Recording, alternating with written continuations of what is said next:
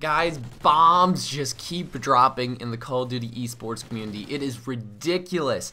The Call of Duty Championships have been announced. Call of Duty Championship is going to be taking place in LA March 28th through the 30th. Wow. Call of Duty Championship has been announced already. You know the biggest part? You have to be 18 as of January 9th, 2014. That is today.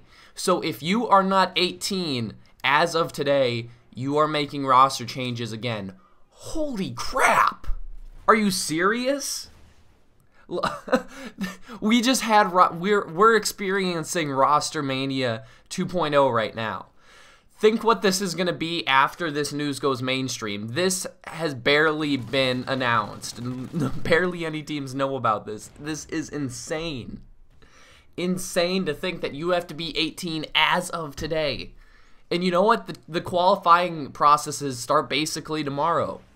So, guys, basically, I'm going to run down quick about some of the stuff that's going on for the championship. As I announced, it's going to be in LA.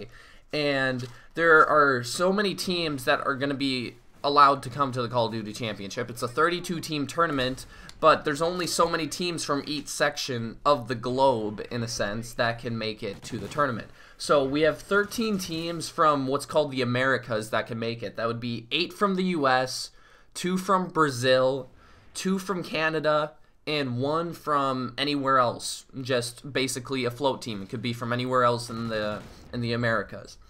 Then we have Europe. We have 13 teams that can come from Europe too. So 4 teams from the UK. Only 4 teams from the UK. Are you serious? 2 French teams. 2 German teams. 1 team from the Belgium, Luxembourg, Netherlands. 1 team from Denmark, Finland, Norway, Sweden area. 1 team from Italy. 1 team from Spain. Are you kidding? And then 1 team from the rest of EU or Russia. Wow. So we just noted off the 2 biggest esports markets for Call of Duty. That's only 26 of the 32 teams.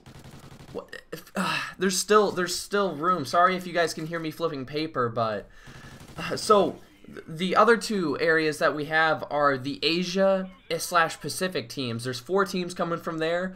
2 from the Australia, New Zealand. So I'm actually excited about this. We'll finally get to see if those Australian teams can kind of stand it up against the juggernauts of the US and the EU. I'm kind of psyched to see that.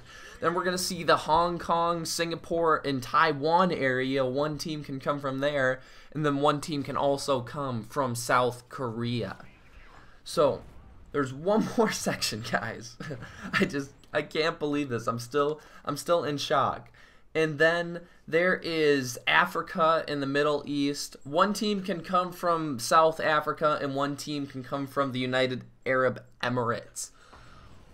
Wow, I'm still shocked. A 32-team tournament, only possibly 9 US juggernauts. Wow, only 4 UK juggernauts.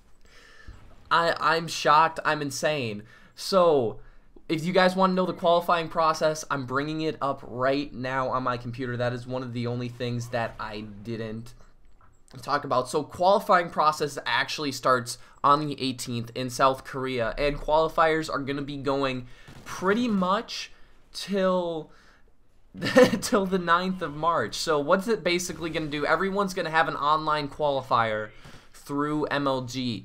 And after those online qualifiers, the top 8 teams from each qualifier are going to go to a regional LAN, it looks like. It may be a regional online tournament, but I'm assuming from what I'm looking at and from what they kind of did last year, it's going to be a regional LAN. So that would announce basically a private LAN from MLG, a private LAN from ACL, and a private LAN from Gfinity, which is huge because LAN events so far this year have been very scarce in a sense. Not many major LANs. In the US we've only seen MLG Columbus and UMG Philly. And then the Gfinity LAN, that's probably going to be Gfinity 3 basic all European teams. So there's going to be 16 teams at all of these regional LANs. I think, yeah, it's 16 teams from all these regional LANs, which is just, it's huge. So basically, yeah, as I said, it's going to be an online qualifier, which I know you guys are probably worried about. There's going to be a lot of bullshit in these online tournaments, I feel like. And if you go, I'm going to just click on the US's online qualifiers. The first US online qualifier, it's 1,000, over 1,000 teams can participate in this, which it's like, wow.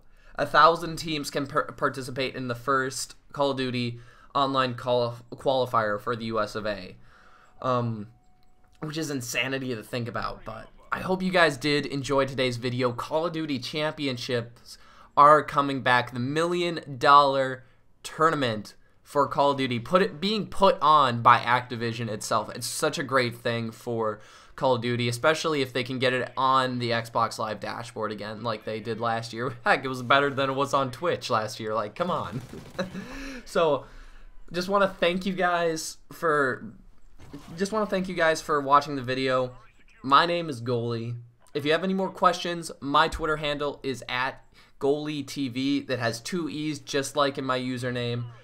So guys, this is the end of my time, so I'm going to have to say goodbye until next time.